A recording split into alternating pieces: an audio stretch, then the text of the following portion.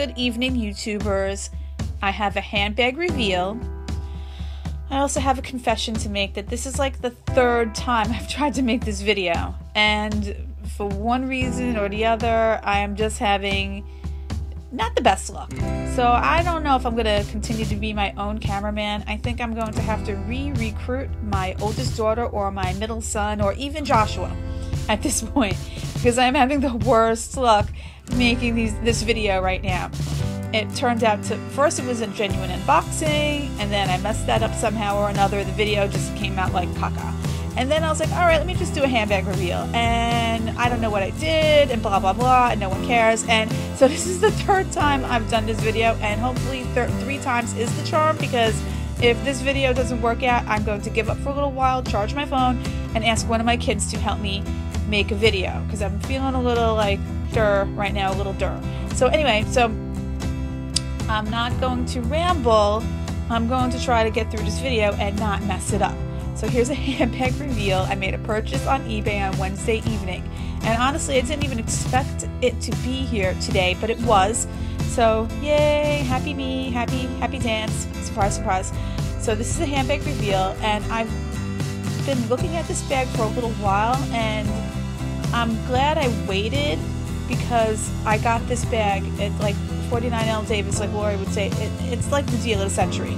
I had no intentions on buying any handbags until after the holidays, and honestly, I'm pretty happy with what I got. None of the Samba leathers are catching my eye. None of the Crocos are catching my eye, and there's really nothing that's like, as far as like new inventory or new Dooney Bourkes or new anything, nothing's really, you know, speaking to me. I have a well-rounded collection. I'm happy with what I have. And so when I made this purchase, it's because I've been looking at this particular bag for a while now, and then it went on clearance in QVC, and then I was like, I don't know, I could wait, and I know I could get it lower than that, and I did, and I was just in the right place at the right time. And so I'm going to reveal to you who she is and how much I got it for.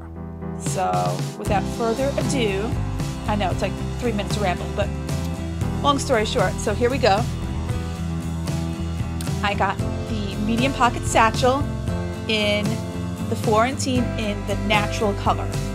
And I've been looking at this bag, this style, for a little while now.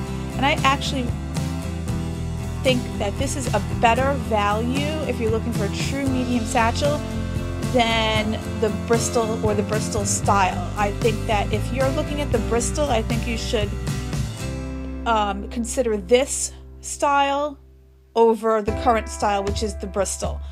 It has a pocket in the front, which the Bristol or the Bristol style, which is the pebble leather version, does not. But like the Bristol, it does have a back pocket right there, and you can find these quite easily on eBay.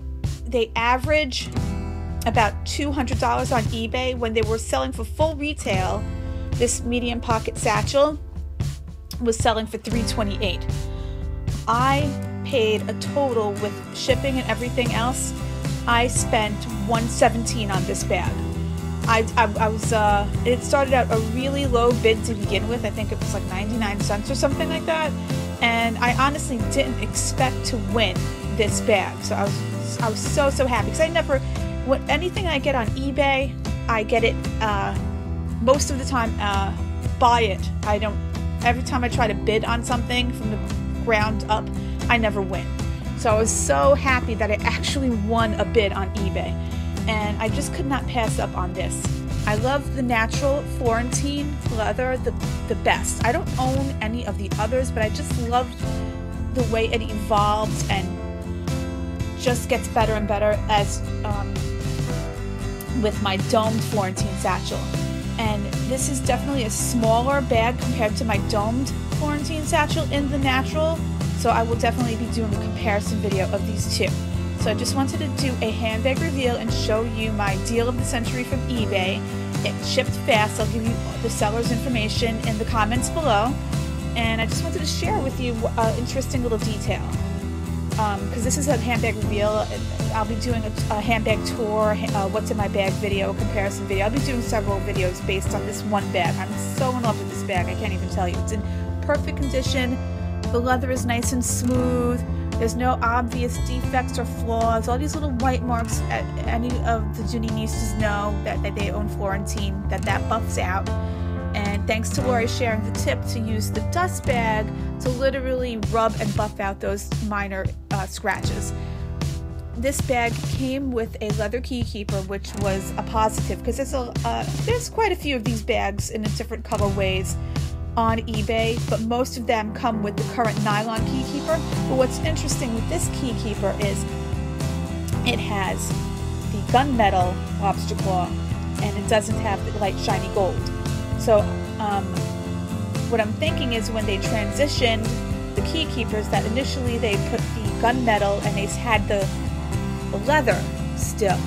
So I just thought that was an interesting little tidbit, that the key keeper has the gunmetal and not the light shiny gold, but it still has the leather strap, as opposed to the current nylon. So there she is in all her glory. I'm going to buff her out. The inside is pristine. I don't think this person ever used this bag, to tell you the truth. I'm so happy with this bag. I'm so glad I got it. And at $117, oh my gosh, the deal of the century. When this bag was selling at full retail, it was selling for $328. And then I know QVC cleared it out, and I can't remember offhand what they cleared it out for, but that was a really good price. So if you took advantage of the clearance price, you're still way ahead of the game. But if you waited longer like me and it's no longer current stock, definitely check out eBay. I highly recommend this bag. It's a true medium bag, and it's definitely, if you were looking at the Bristol, I think that this bag is a better value for your money than compared to the Bristol. Even if you would have spent more than I spent, if you're lucky, you'll be in the right place at the right time and get it for approximately the same amount of money that I did. And but even if you got it for about $200, you're still way ahead of the game. So please feel free to leave any comments or any questions below. If you haven't already, please like and subscribe. And thanks for watching. I'll be doing a video on this bag. Thanks again.